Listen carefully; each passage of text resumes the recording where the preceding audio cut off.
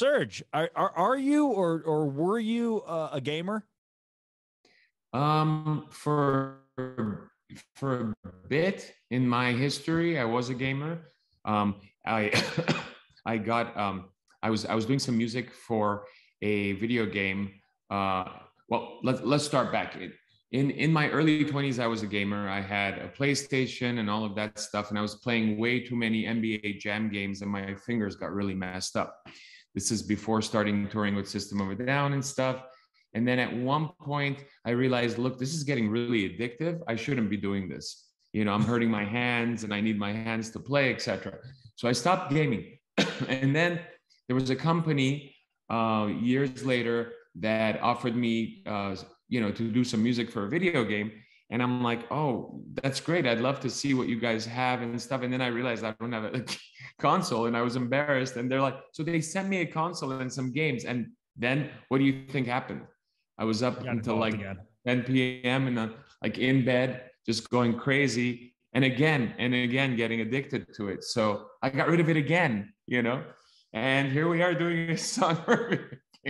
So this is one of these things where you kind of can't get high off your own supply.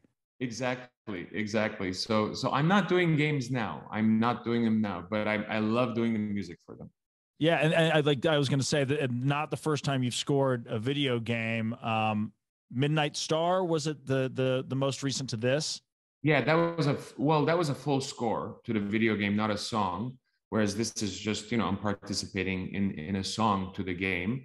But that one, I was hired as a composer, so that was a full score. Before that, I had done some other stuff for a song or two for a video game by John Woo. What was it called? I can't remember, but it was a really cool video game. It was a shoot 'em up video game by the director John Woo, and some other games here and there. Yeah. Well, let's talk about Metal Hellsinger, and this is also a first-person shooter. And correct me if I'm wrong, and please add detail, but this is a demon blasting game.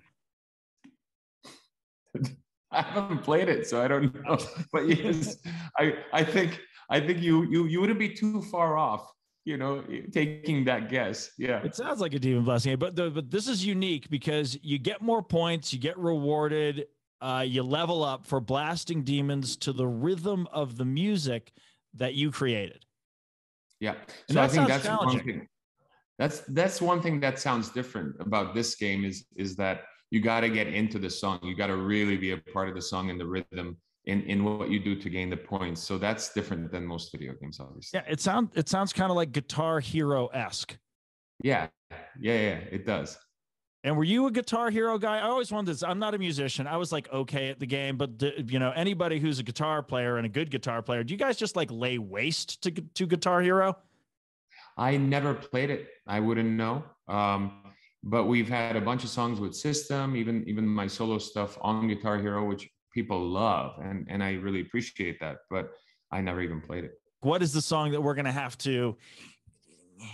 How is that like? How's the rhythm? Like, I mean, if there's like a demon coming at me and I have to go to the rhythm of the music, like, I don't know if that is actually going to work out for me killing it.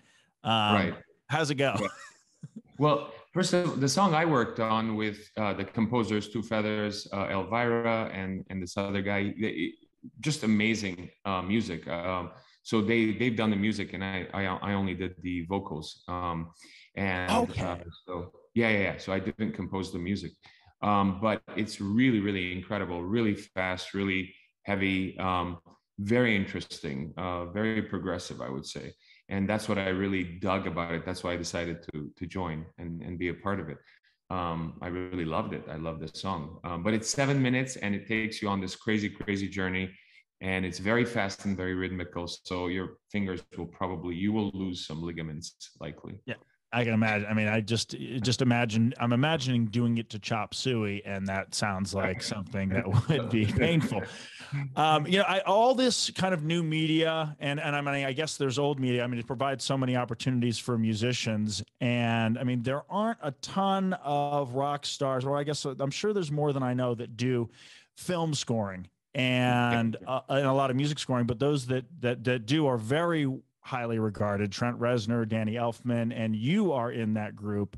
What draws you to doing stuff other than creating music, but adding to film and video soundtracks? I've been wanting to score for many, many years, and over time, got more and more into it, and it's a whole different industry within the music industry, obviously, and with a separate set of decision makers that are film studios and producers and directors, etc. And I got into it because my creative outlay was so much more than songs that I could do for myself or with System of a Down, and in so many different genres, in so many different kind of colors. And because of that, I always thought I need to find a good home for some of these stylings that I have. But ultimately, it started with that kind of idea that I really want to find other ways to place my songs, or my music, and it turned into actually, working fresh on projects, not necessarily using existing library, which sometimes I do, but and just kind of figuring out the tone of a film, or a tone of a series that I'm working on, and working with the director or the creatives in that project, and trying to come up with something creative that hasn't been done in terms of sound, but also something that works perfectly for that series or for that film. I think it's a unique thing, and I really, really enjoy it. One thing I've always wanted to do in my life was make a completely different record each time I make it. With soundtracks, I've literally had my dream come true, because every film, every series is a completely different sound palette. Yeah, and that's I guess would be hard to do, at least from the expectations of the fan and the music label, doing it with a band to create something completely different. Have you ever had any friction with? I mean, you mentioned John Woo. I don't know if you've done a John Woo film, but I mean, he's very, very particular about his music. Have you had any completely different ideas with the filmmaker about what you brought to the table and what he was expecting? It happens sometimes. I've become really attuned to trying to understand the filmmaker's vision musically, so that there's not this gap in understanding. And what I do is, before I even jump into visuals, I like to create some themes and do a little suite of themes that I can share with the filmmaker and see if we're in the ballpark. Is this what you have in mind? Does this resonate? And so that way, it's not a complete departure. Now, on a few projects that I did, there was one project in mind. I won't name the director of the film, but years ago, I did this one thing where I literally just jumped into it because they were, I had time, and they were like lagging, and there was a lot of balls up in the air and stuff like that. And I ended up doing a lot of work. And then, there was also a language barrier with the filmmaker. And it just turned out to be completely different expectations. It wasn't so much that the music was off, it was that the way of composing it was completely off. And the expectations were different. So kind of rounding that out and trying to find a common ground was a little difficult and annoying for, I'm sure, both parties, but it worked out in the end. Well, can you give us some, because I think this probably goes under the radar of a lot of rock fans. You love the musician, but you don't know maybe what films he scored. Can you give us a couple recommendations of films that are your favorite, either for the music and or because you love the film that you've done? Oh, from my stuff, there's this film called Furious: The Legend of Kolovra, which was a Russian film. That was a huge action film. That was 1200. The dating was about 1200 when Batu Khan invaded the Russian lands. And it is a really, really over-the-top action score, which I really enjoyed doing. I love working on Crime Scene 2. I'm working on Crime Scene 3 now for Netflix. Crime Scene 2 came out on Netflix in December of last year. Very dark, moody, but also some 70s music, disco and stuff like that, based on where things were happening in Times Square in the 70s. Of course, it's a serial killer film, so it's got darkness. I mean, there's so much. Over the last couple of years, I just finished doing a score. I think I can talk about it now. For Down to Earth with Zac Efron, season 2, on Netflix coming up. Oh yeah, that's his kind of documentary where he explores the world. Yeah, explores the world with an ecological, progressive ecological edge, trying to show people doing good things with the environment and commerce and different things. But it was totally, this season too, they were in Australia, so it was COVID lockdown. So the whole series is in Australia. It's very interesting, actually. I'm working on 2 other series right now that I won't name, but they're really cool series. And this film called Intent to Destroy that I did with my friend Joe Berlinger years ago. This film called I Am Not Alone that I scored and co-produced as an executive producer. Truth to Power, which is my own story that I scored. That was kind of interesting. Scoring a film about yourself was kind of really, it was weird, but it was very interesting. So yeah, it's really cool. I love scoring. I love that world. I love being involved with creative directors and kind of having this really great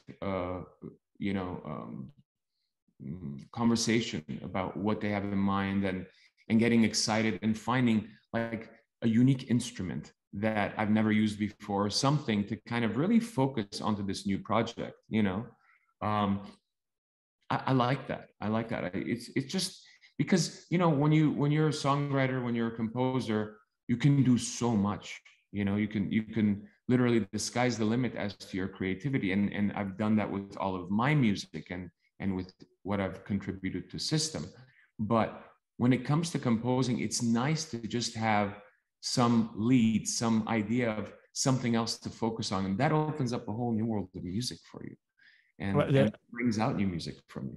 I forget what I was. There was some Netflix show. I was thinking about how much music adds to a film, and I forget what it was, but it was a modern film that used Hitchcockian style music, and it made me think about the movie in a whole new way. I apologize. That's just kind of a personal thing. No.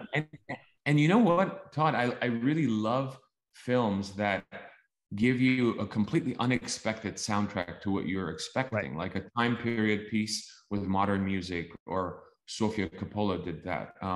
Like just so many, that's kind of cool too, where it's not expected and it just kind of brings it into the modern world. And there's so much that can be done. Music can also get in the way. You got to be careful when you're scoring and do a good spotting session with the director or the filmmaker, so that you know where not to put the music. And that's very important as well. Well, yeah, I don't know where you guys are on new music from System of a Down. I just know, I hate to hear it when a musician seems to have, a songwriter seems to have kind of, I don't know, come up to the limit. Like Billy Joel, and Billy Joel hasn't written music in years, and he says, I'm just not writing anymore, from one of the great songwriters of our time. And it's just nice to hear that people have other outlets, even if they're not feeling what they normally do. But do we have plans for more System music soon? Not at this time. Not at this time. And when we do, you'll be the first to know. All right, very cool.